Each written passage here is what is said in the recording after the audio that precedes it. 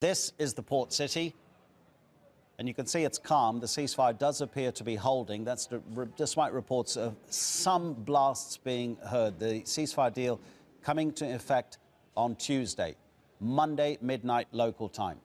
It was agreed to last week during UN-backed peace talks, but some residents say there's no possibility of a complete ceasefire. We hear the noise of fighter jets. There is no complete ceasefire. There are some violations. In the last 48 hours, there were fighter jets shooting and artillery shells on some neighborhoods on the border of the city.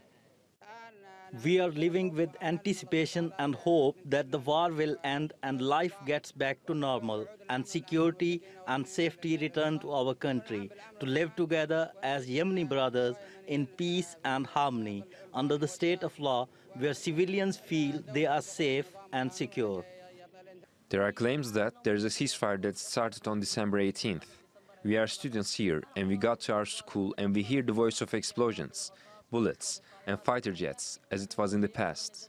Nothing has changed, and Stockholm talks didn't create any benefits.